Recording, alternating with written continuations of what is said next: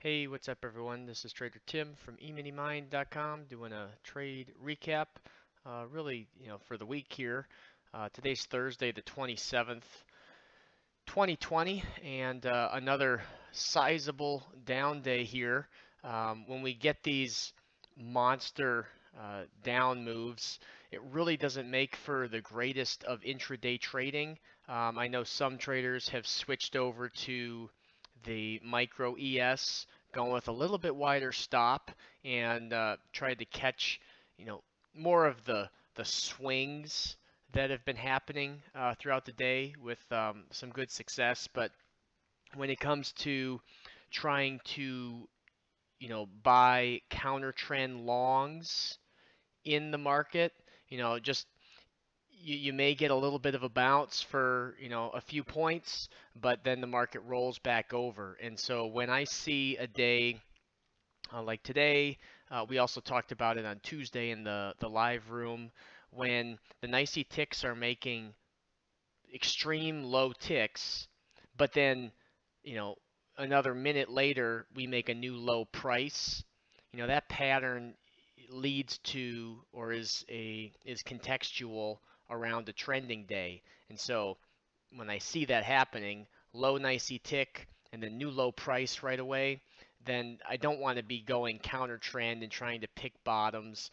So really instead, or in lieu of heavy day trading on these types of days, I kind of do a number of things. I let some of the swing trading positions that I'm in take over. We'll go through those here in a minute. And I also add to longer term retirement accounts. I put this 3,000 level on my chart here a couple days ago as sort of my target. That was about a 10% correction. Up here on the first gap down, when we came to this low swing low, I did buy a little bit in my retirement account. And then as we made our move down to 3,000, I've added some more. One of the ETFs I use is the VUG, the Vanguard Growth Fund. Pretty simple. So I added to that one today, and about a 15% correction would take us all the way to the full halfway back. And I spoke in the last video. Let me go back to the daily chart. I'm not a big fan of coming in and saying, okay, I'm going to draw a retracement from this low to high, and then we break that one, and then I say, oh, well, let me go down to this low to high. Oh, no, no, let me go down the next low. What I like to do is draw the most recent retracement, so from the very most recent swing low to high, and then once that breaks, I just revert to the full halfway back.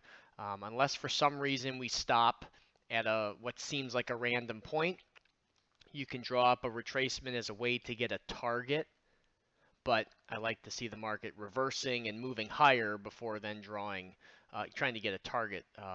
You're kind of leapfrogging at that point.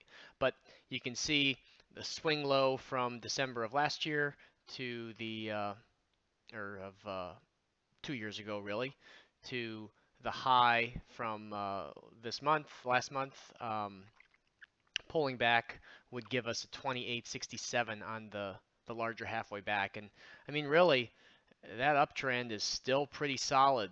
Um, Certainly, the coronavirus fears are legitimate, and when you have sort of a widespread outbreak like this, there's a lot of real um, bad implications that can occur, outside of the financial, but just losing lives. That being said, there's likely to uh, have some things come out in the coming weeks in regards to quarantine, containment, vaccines that will hopefully uh, keep this thing contained. And if that does happen, there's likely to be some monster up days here in the next couple of weeks. And when you look back a couple of years from now, this little this will look like a small pullback in the bigger picture. Even the pullback at the end of 2018, I mean, it's just, yes, it has an impact in the immediate, but in the longer term, I mean, to have the opportunity to buy up and add to longer term positions um, is just a great opportunity for those that are not already well into retirement age. If you've already got your, couple of $1 million you're sitting on and you're just trading out of, the enjoyment of it, then it's a good opportunity to look towards swing trading in these types of environments where you get monster gaps in these sell-offs. Intraday, it can chop you up pretty good unless you're switching to a larger stop, in which case moving to the micro contract does have some advantages. I did want to talk about, so the last short that I have on, that BNFT that I've had for quite a while now, since the beginning of the year, has really these last couple of days nosedived, and so I've just got my stop above today's high. And I always start my day with no stops active.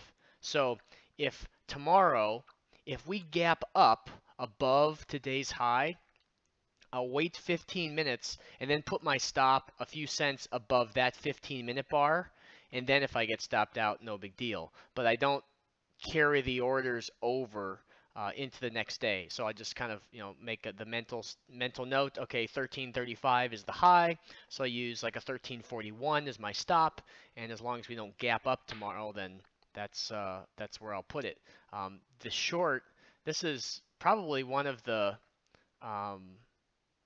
best, cleanest shorts I've had, where the low of the high bar was up here, and we have not broken a prior day's high except for this little cluster here, and it was a situation where we kind of gapped up. We put in a 15-minute bar, I believe, and even the high was a 1920, and then we went to a 1928, and I had my stop at 1931. So, giving it 10, 15 cents is definitely worth it, because sometimes you just peak above and then you roll right back over. Um, and so, yeah, pretty strong downtrend, and lots of profit potential on this one. That's essentially realized. This is one where I have not taken really any off, so I've got the full position.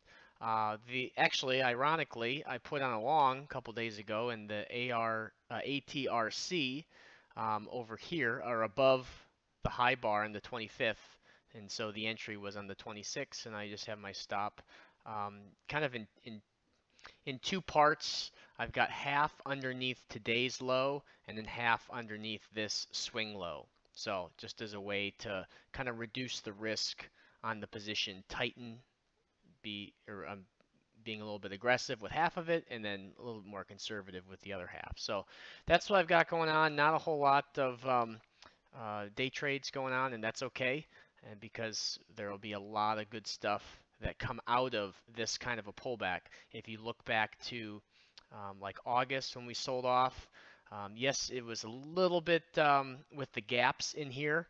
Some of the days end up being not much to do, like these little doji days, but there were plenty of good trading days in the mix as we kind of came out in September and especially in October. So not all not all bad to have these big sell-offs, and I would argue not bad at all. It's actually a really good thing. So makes the market healthy, builds up the support levels, and gives us some room to catch the next leg up. So any questions, feel free to drop them in the comments below. I'm not a huge fundamental guy, so if you've got bigger fundamental questions, I may not have an answer for you, but technical wise, as it relates to the E-mini S&Ps and any of the futures markets and swing trading stocks, happy to answer any questions you have. So thanks for watching, and I will talk to everyone soon. Thanks.